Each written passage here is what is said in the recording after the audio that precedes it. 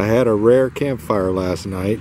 Normally I just don't do it, mainly because there was a bunch of wood left over in different sites from this big weekend, so I just scavenged it up and had a nice fire last night, and it went down to one log, which I found funny was still smoldering this morning. And it finally did stop mid-morning, and I went out for the day and came back, and it was still warm, and I piled up all this wood here, and that sucker is coming back from the dead. I haven't done anything to it yet.